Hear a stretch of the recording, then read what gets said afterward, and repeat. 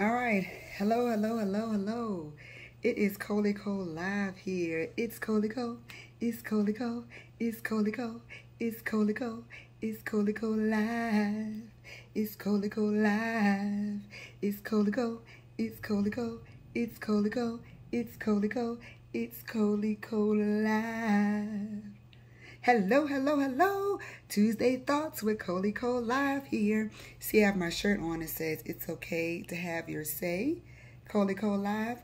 I want you to grab you one of these shirts. They have been a great topic of discussion. I am fooling around with this thing here. I wanted to talk to you today. It's a kind of a sensitive, well, I'm going to say kind of. It's a sensitive topic. We started the conversation last week entitled House Business and talking about things that happen and you're told what happened in this house stays in this house, or there's things that you've been put to shame about, or there's things that we as culture, in our culture have grown up with that we consider house business. So the one sensitive topic that I know people do not like to talk about, which is why I'm here to talk about those uncomfortable things, is church trauma. And I was led to talk about this last year, but I mentioned it a little bit, but didn't really get into it because I know it's so sensitive. But I started talking about it last week because I have been getting a lot of messages about it. So I figured if we're getting messages about it, then we need to talk about it. So here it goes. Church trauma. I, like the next person, love church. I love it to no end. I love a good church service. I also have attended two different kinds of churches. And one was just straight Baptist, and one was like a bunch of mixed up stuff. Pentecostal, apostolic, Kojic, just a bunch of rules that we had learned because it had been passed down from, people to us, which I thank God for a lot of things because a lot of those things made me stable and gave me some stability in areas where I probably may not have had stability before. So I know that I am not the only one who has grown up with different things, but I know that there are also some of you who have grown up with things as well. And I asked for comments about church trauma. And I'm going to read you some things that I got. And this is not to push anybody away from church or anything, but just to show that there's a lot of things that we learned that was either religious or traditional, but maybe not as helpful.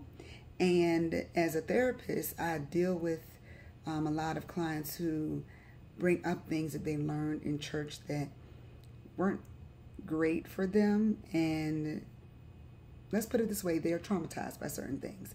And we know now as adults, and that when you read the Bible and things for yourself, you can see that some things are not, I'm going to say are not, some things are actually passed down and not exactly in the book. So these are comments I got from other people.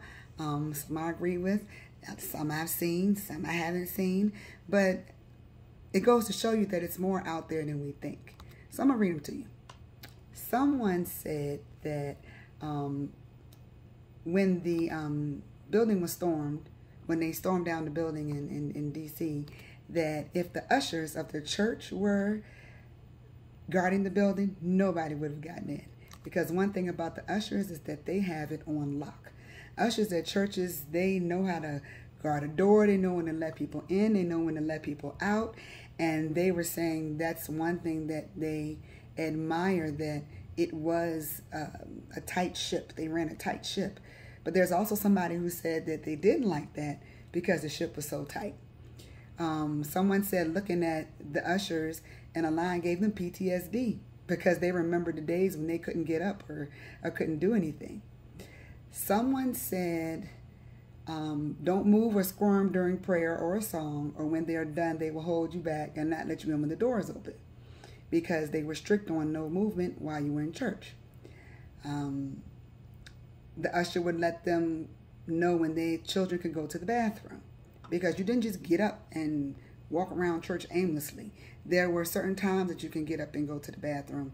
I even remember as a child growing up in my Baptist church that we could not go to the bathroom unless the choir was singing, but not when anybody was talking. Definitely not. And my grandmother would call us down to the pulpit and make us sit in the choir with her if we got up and moved when we weren't supposed to. Because in her mind, that was order and that was respecting the church. Somebody said, during offering, move at your own risk. Don't make any moves. Someone said once the doors were locked, no one was getting in or out. Another was ushers would come with a napkin to your mouth and tell you to spit out the gum right in the napkin. I have experienced that one. Not being accepted at church with pants on or looking untidy, even if you were a non-believer and did not know the protocol. I do remember there was times when people would come into church and they would smell, or they would be homeless, or any of those things, and sometimes they would get turned away or looked frowned upon. But then there were others in the church that would say, come on in. It all depended on who the person was. So that's not all churches. So that's another thing you have to balance out. You have to remember who was talking to whom. And a lot of people did have empathy and let people in, because that's what the church was for. And to this day, that's why people go out and minister in different areas outside and in communities, because sometimes people, they didn't come to church because they didn't feel like they had on the proper clothing.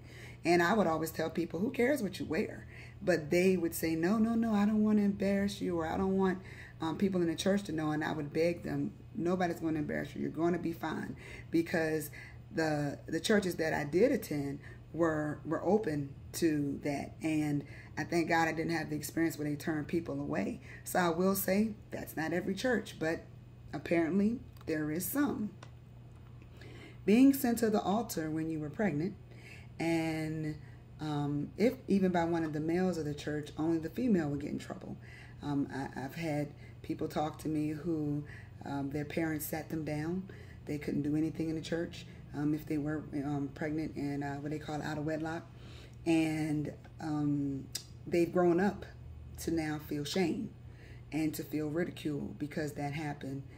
And they have a hard time with that. And that's something I hear often. Not being able to go to a different function if it's not with somebody from church. Which means you didn't really learn a lot of good social skills outside of your church. You've only learned what you learn in the building. And there's a whole world out there. One thing I have learned in the churches that I attended was that we learn the things so that we can go out and teach other people. That's what disciples are. They go out and they bring people in. And so it's not just for the people in the four walls. We got to go out. So you got to be amongst people who are non-believers at some point if you're trying to bring them in, right? There was also a difference in the type of church that you went to. There's different religions that mean different things. With Catholics, you wear certain outfits. You kneel and pray more than you do in other churches. You do a lot of quiet singing and quiet walking. And in other churches, you can yell, scream, run around, jump up and down, do all of that. And you were accepted. So what I will say when it comes to church trauma is that it's not that it was a problem going to church. It was that you for yourself need to learn what the Bible and what God says about church. There were a lot of traditions that have been broken now that nobody does anymore because they realize it's not as effective. Each generation is different. The generations that we're dealing with now, the younger generation, they're all about the internet and what you wear and how you look, and if you got swag. And sometimes you gotta bring them in a certain way, change up the music. Sometimes you have to go out into the community and do things in where you would not normally not go to bring other people in. And if you are one of the people that have had any of these traumas, this is where you can teach others that God is still God, but sometimes people have their own ways of thinking. So that doesn't mean that you can't come to God, or you can't be saved, or you can't be around certain people, or you can't go to church. You just have to know for yourself and have your own relationship with God. I am never ashamed of how I grew up. I'm never ashamed of the God I serve. I'm never ashamed to even be out in the streets with people. One of my pastors used to tell me, Nicole, go out there in the street and talk to those people, because I'll do it. I'll go and talk to anybody in anywhere. I'll travel. I'll do whatever I need to do, because I realize it's so much more than the four walls of the church. And if nothing taught you that more, it should have been this pandemic. The pandemic taught us that if you don't have your own relationship with God, or if you don't have your own understanding, you're going to be lost, because you got to have your own relationship. And this helped to minister to people who weren't in the church, you would have never seen at a church. So church trauma is real, and it was a confirmation to me, because I started talking about it last year and last week, and then I was looking at a sermon this weekend, and he happened to say church trauma this weekend, and I was like, hey, yes, that is a confirmation that we should be talking about this, because it's no feeling like that feeling when you do have God on your side. It's no feeling like being able to understand where your help does come from. But it is a bad feeling when you feel like you don't belong. It is a bad feeling when you feel like you should be ashamed of things that happened to you growing up. It is a bad feeling when you feel like you're being frowned upon. And that is not God. That is not what we want to portray. God is loving, God is kind, and he accepts everyone. If you simply just read the Bible, you'll see that he accepts everyone. Women at the well, issue of blood, men, kings who had issues with women and love women. God loves everybody. So there's no reason for you to be ashamed, okay? I will say that. I want you to hear that from me, Coley Cole Live.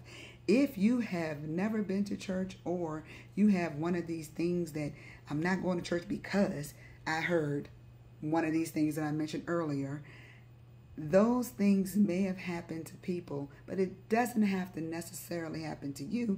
And if it does, that is your opportunity to share what you know about freedom and being able to express yourself, because God is love, and God allows us to be who we are. And if that wasn't the case, we would all be the same. Take that one for you, huh? Take that one in your brain pipe. Your brain pipe. Anyhow, I laugh about it, but it's a serious matter to some people, to a lot of people. And I laugh about it because I've seen it, but I also wouldn't be where I am if certain things were not taught to me. I will say, for me and myself, I thank God for a lot of things that I learned, because I learned how to dress appropriately from my parents, of course, and from church. I learned how to have a good appearance in front of people. I learned how to speak, because I had to do a lot of speaking at church. I learned how to serve, because I had to do a lot of serving at church. And I loved it all. Even the long hours. I learned how to pray. There was nothing like an overnight shut-in. I love that, where you can pray and you can actually, seek God and get what you need and pray for other people. I loved community outreach. I loved being able to learn that there's a time and a place for everything. I was once told, or we were all once told, that if you can dress good to go to work, then you can dress good to go to church. If your job says you have to wear a shirt and a tie, but then you can come to church with holy jeans on, they said that was sort of backwards, because you should be able to represent in the house of God like you do at work or better. So totally understand that. Back in the day, slaves wore their best clothes in the church because that was the only time they could dress up. And a lot of that tradition has been passed down. It's nothing wrong with wearing your jeans and all that kind of stuff, but just so you can understand where this stuff came from. It didn't just come out of thin air. But I encourage people who love God and who love to show that He is loving and He is kind and He will accept. Share that with other people. Don't keep that to yourself. Don't let church trauma go on. You know, we need to break certain cycles and let people know that this is a place for everybody. And looking at us, like, look at me. I am not perfect. And people who know me know that there's a lot of things that I could do better. But there's also a lot of things that we do good as Christians and as people of God. And I'm not even going to get into whether you Kojic, Apostolic, Pentecostal. God is God, and God loves us all, no matter how you get there. So I just wanted to put that out there. This is House Business Part 2, Church Trauma. I want you to send me some comments. Click like, share this, go to my YouTube channel. I also want you to send me some messages in my inbox if you don't want people to know, you know, who you are. I am very respectful of people's names, and I don't put people on blast or anything. This is about us having conversations, and healthy conversations, because we all want to live healthy lives, and we all want to be free to be in certain places. And I never want anybody to feel that because of some trauma that somebody else had, that you can now not come to church or believe in God. And even some of the people that I've talked to that have had trauma, we've discussed it, and those traumas have been broken. And they're still believers. And now that they, you know, been able to come into their own, you know, things are fine. But it took us having those conversations, and it's a difficult one. And I'm putting my head on the block here to talk about it, because people won't talk about it. So on Coley Cole Live, we will. Because why? It's okay to have your say. So I would love to stay in chat, but I gotta go. Thank you for joining me on Tuesday Thoughts. It's okay to have your say on Coley Cole Live, but if you don't have nothing nice to say, don't say nothing at all. I thank you so much. I love you kindly, and please share, like, comment, keep the conversations going. Healthy mental health, healthy mental health. Being healthy with our mental health is what it's about. Being healthy in our spirits is what it's about. Being able to accept people for who they are and help others along the way if they want help is what we are about. So, talk to you soon. I will see you next Tuesday on Tuesday Thoughts. Thank you for joining me, and please, please engage in conversation with me and everybody else online. Have a wonderful Tuesday.